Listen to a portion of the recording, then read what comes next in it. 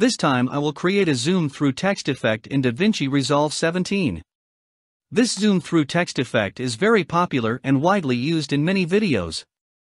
Here is a sunrise photo at a beach as our background track. Go to the effects library and drag the solid color in generators to the timeline above the photo track. Confirm the background color is black. Add another track above using the basic text from titles. Change the text font and size to your needs, leave the font color as white.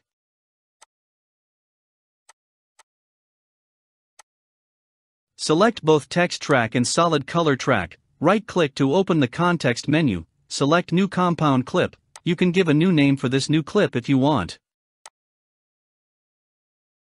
Make sure the newly created clip is selected, change the composite mode to multiply.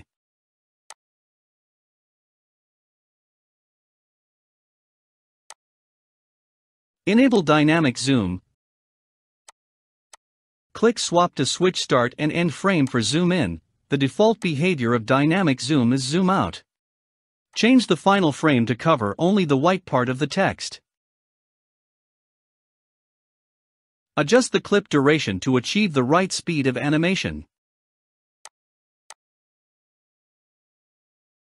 That's all for this video. Thanks for watching and see you next time.